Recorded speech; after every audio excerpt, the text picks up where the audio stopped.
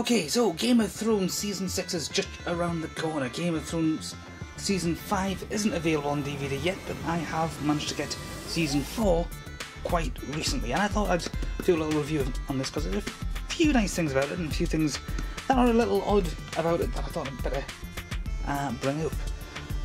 First of all, the box itself. Nice dramatic image there. Okay, the Game of Thrones swords. Okay, the swords that are usually melted into the seat, the throne itself, seem to have been usurped by this crow or raven or blackbird, and they literally seem to either be falling out of it or being dropped from it. In fact, in some cases it looks like it's actually made out of swords itself. And then you've got this tagline, "All men must die." And that feels like it's almost been written by the most militant feminist you could ever hope to avoid if you're a man. Little quality sticker there from HBO. Yeah. The cast itself. And of course, if you know anything about Game of Thrones by pure reputation, if you haven't actually watched a single episode, then you'll know that it's infamous for plot twists, for getting its female cast members naked, and for killing off members of the cast on a regular basis, such a regular basis that the entire cast seems to change for the most part for certain core members, and even then they're likely to drop off eventually at some point. And of course Season 6 is coming, so who knows. Season 6 being the season where, well, basically they caught up with the books by Season 5, and The Winds of Winter, as of this recording, hasn't been released yet. In fact, it's been delayed again, much to the annoyance of the fans of both the books and the TV show. And that of course means that although George R.R. Martin is known to have everything plotted, and the writers of the TV show know the plot lines and so on, that hasn't stopped them from taking complete diversions. They've gone completely different routes in some cases, merged different characters together, omitted other characters and so on and so forth. Yeah. So who knows, maybe Season 6 will be faithful to the book that hasn't been released yet, or maybe it won't. The way Season 5 ended, it's anybody's guess. And unlike some people, I'm not going to have a go at George R.R. Martin for not releasing the book that fast. I'm not going to be one of those people. At the end of the day, if he doesn't feel it's ready for release, then he doesn't feel it's ready for release. If he needs more time to get it perfect, then he needs that time. But that's not what we're here to talk about. We're here to talk about this. Valar Morghulis.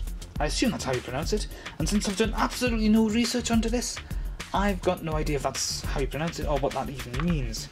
But there you go. There's the actual throne itself on the back, looking a lot smaller than it usually does in most promotional art, and that's probably to make sure it doesn't end up overshadowing that.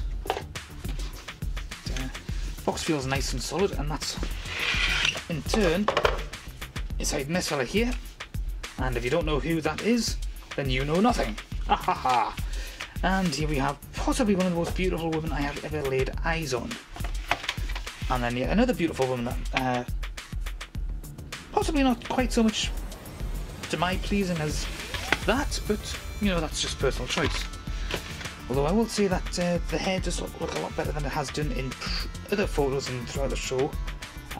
It's obviously a wig. They can't go and dye her natural hair that colour all the time, because if they did, then she'd end up bald because all the chemicals would just kill her hair. Anyhow, we've got warring brothers and sisters here. We've got a brother who is in love with that sister, who is likewise possibly in love with him, but she's such a manipulative so-and-so, who really knows? And of course, they have gotten it on. Underneath that, we've got... well, let's tell you what, let's come back to that. Their other brother, who's clasped in chains here. Then we've got their dad. And then we've got a whole load of other people here, all nicely hidden. So let's just fold this up again. Just take a look. This thing with gateway folding like this, you have to have it down flat to actually work properly, otherwise it just doesn't. Got a whole load of stuff in here. That's the episode synopsis and so on. See, there's all the episodes, episode 10 and so on. Got adverts for various other series on this. And we've got the official collector's models, and Daenerys here To my mind, she looks more like a sort of sorceress there, and she's one of the few characters who neither gets physical like Jon Snow would, or gets mystical like other characters are progressively getting more and more involved in some cases. Although she does have dragons, I suppose that does count. What else? That looks like... I can never pronounce his name properly, but that's Bartholomew. He was working in season 1, isn't it? Oh well, who knows. Various other bits. Bobblehead. Game of Thrones season 3 and 4 artwork book, I assume. A t-shirt. Various accessory pins and glassware even. Well, that'll be nice. Alright, so who else have we got here? Well, we've got Natalie Dormer, whose character I keep forgetting the name of.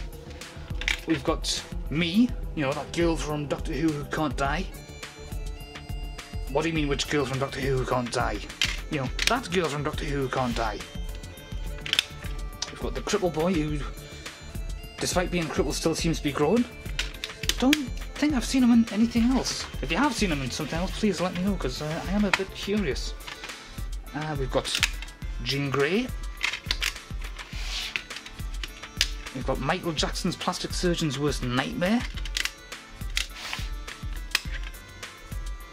And we've got a chrome-plated Stormtrooper who really didn't get as much screen time as we thought she was going to get in The Force Awakens, which was a bit of a shame. Because that said, we really did get a good feel for her performance, but, you know, there should have been more. But never mind. Well, that's the season 4 fold-out box set looked at. And now comes the awkward bit, putting it away. Now, every time I've tried this, I've kept somehow managing to get this completely wrong. Does this go on this, or does this go on this, and this goes on this? Yeah, that's it. So, we'll put Amelia away this time, put that in there, put that up there, and we're done. Okay, that's got to be the first time I have ever managed to do that right.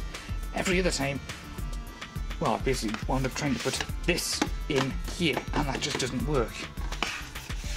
But that said, the box itself was already a bit battered to start with. It already had damage to the sides and the edges and so on in various different places. So the boxes, you know, they're obviously not designed to be chucked about a lot, but then what box is? But, yeah. It's a nice little set. That'll look quite nice and dramatic. Pride of place in the centre of anybody's collection.